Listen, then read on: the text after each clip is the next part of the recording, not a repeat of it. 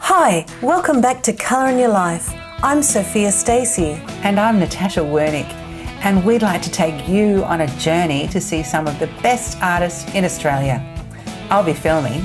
And I'll be your host. So come with us and enjoy this unique opportunity to enter artist studios and see how they do what they do. We all have the ability to be artistic, and we are going to show you some fabulous artists to inspire you to pick up that paintbrush and get creative.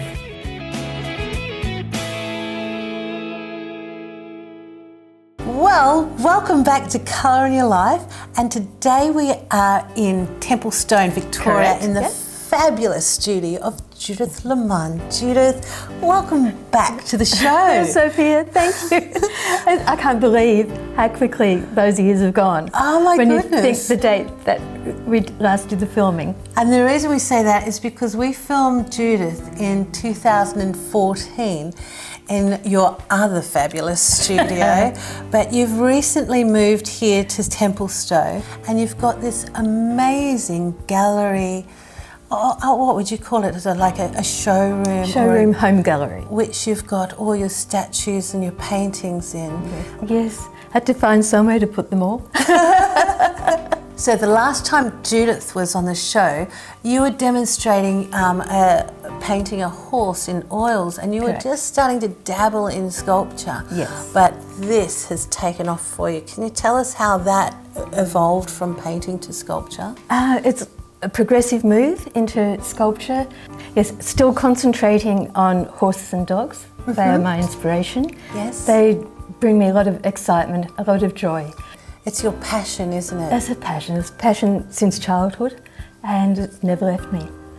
And so today we're going to be going down into the garden, and Judith is going to show us how she starts with one of her maquettes. Correct. And we've got a couple of German short-haired pointers coming on, but then we're going to come back in the studio, and Judith's going to show this wonderful technique. It's an exercise, well, especially for beginners, to learn to use and handle clay. I use an oil-based clay, and which doesn't dry out. So you can see the models in the studio here, which are a huge support to whether it's my painting or drawings. They all feed off each other.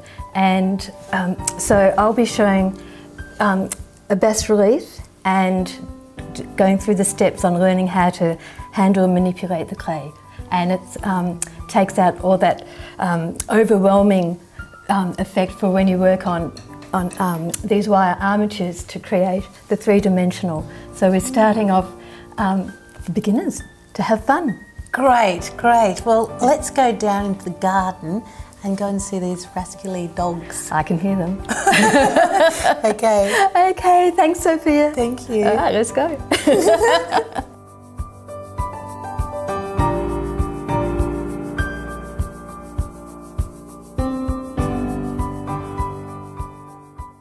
Okay, Judith, well, we're down here in Judith's beautiful front yard, and we have Zena and Leo with us. And so you love to observe the dogs, isn't Yes, Sophia, yes. It's really important to observe and feel empathy with whether it's a dog or a horse.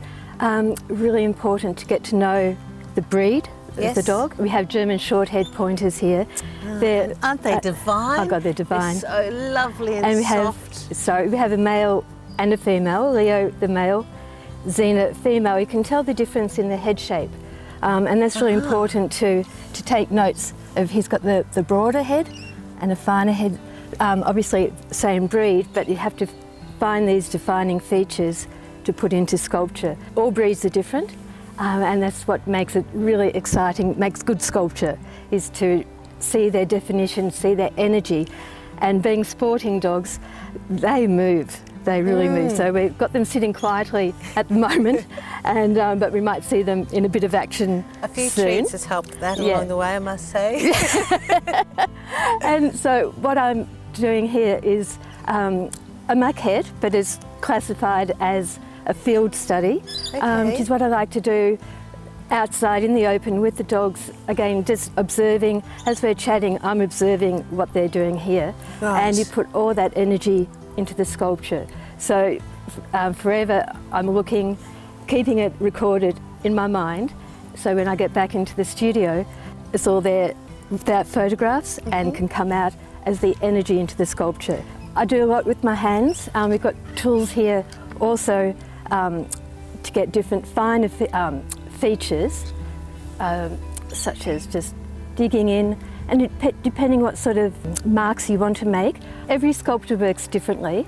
I like to use a lot of impressions with my thumbs to get the energy, and so a lot of pushing in. This is oil-based clay, so the clay has an oil base rather than the water-based clay which dries out. So this is not, lovely. And so you can really mush it about. Being oil-based, they don't need to be wrapped. So how long will that stay pliable for? Forever. Really? Yeah, yeah. Right. And yeah, so you can just work on it at any time. The more you work on it, the softer the clay is, and you can really get impressions. So can you just get that clay from any normal art supply store? Yeah, sure, Sophia. The sculpting suppliers have them. You can also purchase online, but very accessible. Yeah. Well, this is very exciting because I've just started playing with clay. Oh, Leo, good boy. And I find that the water-based clay is very drying on my hands. Yes. But what does that feel like? Yeah. It's okay. like a plasticine. It's very soft. I don't want to let the dogs go. No, don't. Don't let the dogs Do out. not let the dogs out. Do not let the dogs eat the clay. They're doing very well, aren't they? Good. They are doing a sterling job. They're doing it really well. Wow, that's so lovely. It's beautiful. To play with. Yes. So there's soft oil-based, which is what I use. You can get a harder oil-based clay also, but I prefer this. Everyone is different with what they prefer, their preference. But the more you use it, the softer it gets also pliable. That's just really It's lovely gorgeous. to play with. You will love it. I'll give you a block before you go. Oh, how exciting. You can have a play. We can all have a play. Thank you, Sophia. So, no, it's good because I can quickly move things around as I'm working, and also on different angles too. So, as we had Leo and Zena moving about before, you know, I was looking, observing, and you have to see them in the three-dimensional. And when you think it was just, you know, a piece of clay like this. A blob. And the blob has to turn into Leo or Zena. And that's just the beauty. That's what makes sculpture fun, because you're striving, always striving. And you've got it on a little armature there. Yes, armature is a wire armature, which I'll show you in the studio. So it's clay built up on the wire armature. So the wire is the support, that's the support, and you can twist the wire into whatever position you want for the leg movement. Here we've got one of the pointers actually pointing, which is a natural stance in the field when they've spotted a prey. Standing poses are also good, but you still have to have energy in a standing pose by the, you know, the look of the head, you know. And I do take photos as well as observing. We've got. But I do have a decoy to show you how these. I think Zeta's just getting a bit restless. What's going on here? Look. Oh. Now, Sophia, this is what I would use also when I'm observing the dogs. I do take photos, but I like to do these field studies to show their energy. But you can see, to grab their attention. Don't work with dogs and animals and children, eh? Look what happens when we have a... What's that? Leo, What's no. that? Zena, Zena, Zena. Good babies. So at the moment, are you observing their characters? Absolutely. And their face? While they're doing that and they're still, look at the expression on their faces. Yes. Both are different expressions. But they're looking, they're wondering. Okay, well, well done, well done. They've been so good today, really. But I think they're getting a bit restless and the wind's picking up. And the monkey's about to go. The monkey's about to get chewed up. But they've we've got birds in the trees. So how about we go back in the studio and see what you're going to show us Good there? idea. Okay, Great. thanks, Sophie. Thank you, puppies. Thank you, puppies. Good puppies.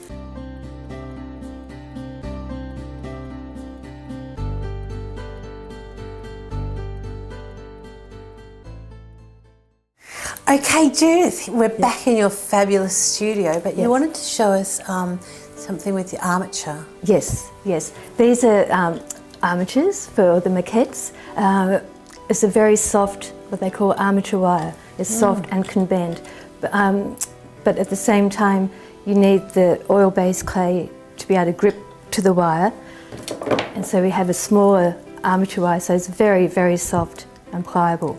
And you can just cut a certain length, like so. Keep your fingers out of the way. And you can just wrap it around easily. The support wire. And so does that help the clay bind to the... It grips, it doesn't slide. Right. So that is a support. Setting up the armature is a very important part of the sculpture. If the armature's not right, the sculpture's not going to be right. So you need time to think and almost visualise the piece while you're building the armature into a certain shape. So you can easily move things about. For, say for the legs of the dog, you know, you can push it around like that until you get the shape that you want. When I'm devising the armature, already in my mind, I know what I'm going to sculpt. So you're thinking about that as you're putting the wire into place. The clay is clayette. It's an oil-based clay. It comes in a block, like so, and then I just cut the pieces into smaller pieces. And presumably we have put this armature into position for what we want as the pose. But just to show you how well the oil-based clay sticks to the wire, I can just show you like that. And really all you do is filling in the space. You're adding volume to the armature. But also at the same time, as you're putting the clay on, you're still thinking about how the finished piece is going to be. You're still thinking about the dog or the horse. But so every piece you put on is all well thought out. You just don't randomly put clay on the wire. You're always thinking. Well, as you can see around your studio, you're very prolific with your work. The pieces I have here, they're all works in progress. They're studies. As you would be sketching in a sketchbook, these are sketches in clay. And when you talk about your love of animals, two beautiful dogs that you love very dearly, Ruby and Dior. Sadly, they passed just over a year ago, 5 weeks between each other. They were twin sisters and they just couldn't be without each other. Both of those sculptures were very much an emotional exercise and it took me a long time to be able to sculpt them. The memory of them is just entrenched in my heart. But today you're going to actually be putting some clay on board. So let's have a look at how you do that. Okay, great.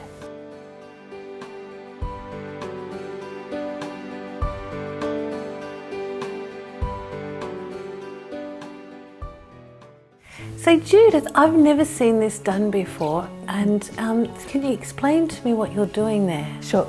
It's purely an exercise. Again, to learn the understanding of the anatomy and the makeup of dogs or horses or even humans, really. It's purely an exercise. You can take it to another level as a bas relief and have a mould made of it and take it to the foundry. But for me, it's an exercise. Again, with sketching, these two actually support each other and, again, learning the structure of the animal. Through COVID, you did a lot of these sketches. Yes, there was a positive in the lockdown and I knuckled down and just learnt more about charcoal drawing, and also I do a lot of commission work now with the charcoal drawings. It's become quite fashionable for people to collect. As I was explaining before, the oil-based clay is a beautiful soft medium to work with, and what I've done here is just sketched out my dog form here, the pointer, and pretty well just covering the base. And what I like to do, just push it down. Just got to keep pushing it down so it actually does stick. You can use even plasticine. I like to just cover the whole form and then slowly just build up. And you have done some workshops for this as well, haven't you? Yes, I've done workshops. I intend to do more workshops here in the home studio, again on sculpture. and do some exercises like this, and also discuss you know, building an armature and working on some forms. So if people want to find out more about your workshops, they can go to your website, which is judithlemon.com.au. You'll have a section in there that people can go to and they can register or find out more. Correct, yes. All the information is on my website about commissions and the process, and it's, look, commissions bring me a lot of joy. Well, we're just pushing this along a little bit more, just trying to get some depth into this. But what you've done for us is you've actually prepared another piece that's a little bit further along, so you can show us how you develop it. Yes. Shall we go and get that piece? Yes, I will definitely do that.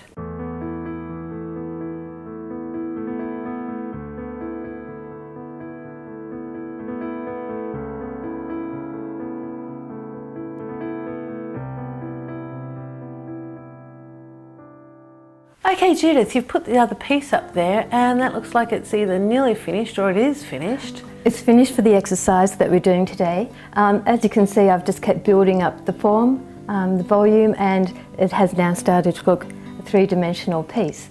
Again, as the exercise for learning how to sculpt eyes, nostrils, it's a perfect way to start. And so to get the three-dimensional look even further, I like to paint black acrylic on the board. And so today I'm using the Matisse Ivory Black. It really makes the relief stand out. And already you can get the impression of more the three-dimensional. So you're just probably more careful just going around the edges. This was important for you to show beginners how to get into sculpture. Yeah, absolutely. You don't have to worry about getting an armature made. It's not overwhelming, whereas sometimes to do a three-dimensional piece like that is overwhelming because you have to really concentrate on all sides of the sculpture.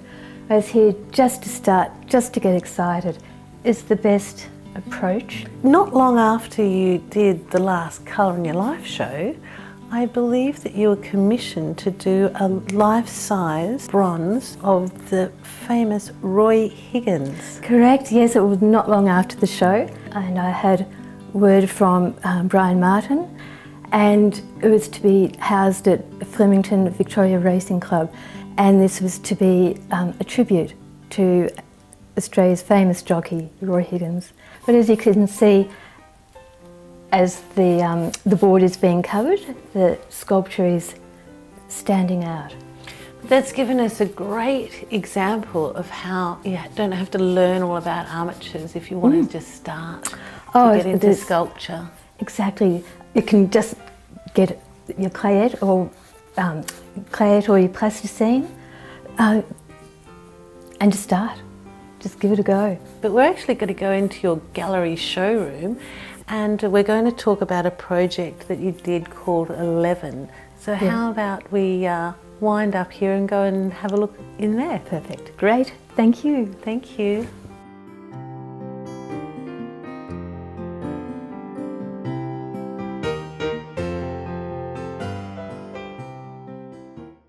Okay, here we are in Judith's gallery showroom.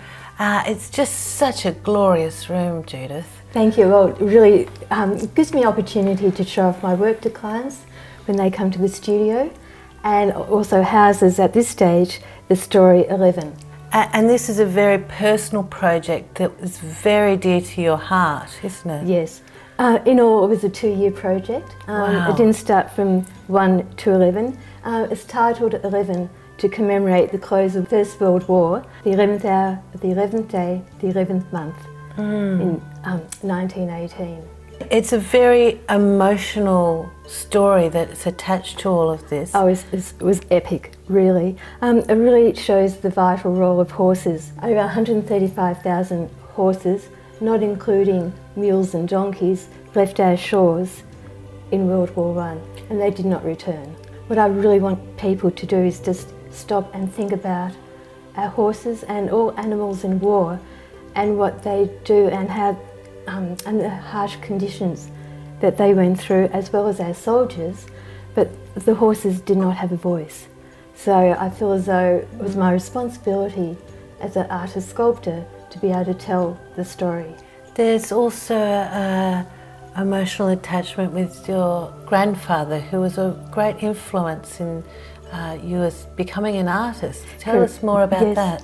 He was in the Belgian artillery in World War I, and yes, his influence with painting sort of put me on the path as a career. But also my great uncle fought in First World War, and he did survive and return home. My second cousin, Joe Radnell, he was in the 3rd Light Horse, and he was killed at the Battle of Romani. My great uncle, René, was in the Belgian resistance. So I feel as though all this background was all part of the reason why I needed to express in this current day the vital role our horses played. And now I'm getting emotional. It's a very emotional story, and you can almost feel the tears coming up. You know, I could see your eyes swelling up a bit. But it's such an important story to tell in Australian history. Yes, and I think the most important fact that the soldiers were so attached to their horses. This sculpture titled Weary really says it all. For 36 hours, the soldiers and horses travelled to the Battle of Beersheba without water or food. Then after 36 hours, they went into battle and charged 6 miles. I got emotional sculpting the piece, so I can only just imagine how sad and how soul-destroying it must have been for a soldier who had to say goodbye to his companion that took him through many stages of war. I think people need to remember this story, not to be forgotten.